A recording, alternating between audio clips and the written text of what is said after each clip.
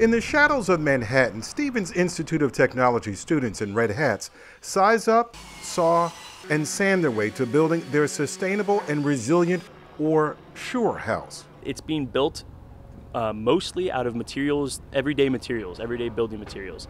It's for the U.S. Department of Energy's Solar Decathlon 2015 for universities.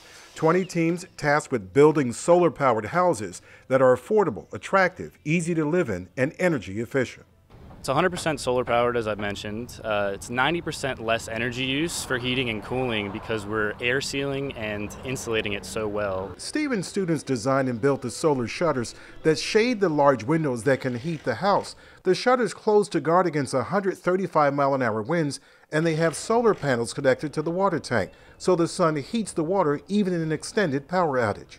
You can still be producing hot water and take hot showers. The students of Stevens Institute of Technology designed, engineered, and are building this house with not just the Solar Decathlon in mind, but for an horizon well beyond it. We're really designing this house particularly for the Jersey Shore. That's our target market, but really any coastal area that's susceptible to rising sea levels and increased storm activity, this house is ideal for. What Sandy did to New Jersey has inspired these students to build a resilient 1,000 square foot, 2-bedroom, 1-bath house with a kitchen, dining area, and living area. A house whose solar system has no battery or diesel backup, but packs a ton of features so it will stand up to nature, its ravages, and its aftermath. And so after a storm, you're returning back to your home. We're still able to produce standby power that we're designing. We're actually designing a few charging stations in the home to enable community members to come over and charge their devices after a storm.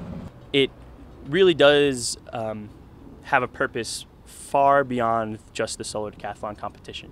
The designers say the Shore house is 10 times more airtight than the average house, with super floodproofing. On the exterior, we're putting all sorts of plastic sheathing around that's actually continuous, making it essentially a bathtub. Because it's waterproof, it's buoyant, so we spend just as much energy holding the house down than we do keeping the water out, so that the buoyant forces of the houses are strong. So in our engineering are the systems that keep the house down when the waters rise. So if we disconnected, it would float. The Stevens Shore house heads on the highway to Irvine, California next month for the Solar Decathlon in October, and then it will come back to go on the Jersey Shore. This prototype costs about $350,000 to build, but mass-produced would make it a lot less and much more affordable.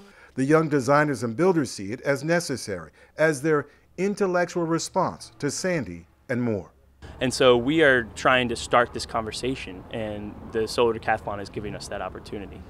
In Hoboken, Michael Hill, NJTV News.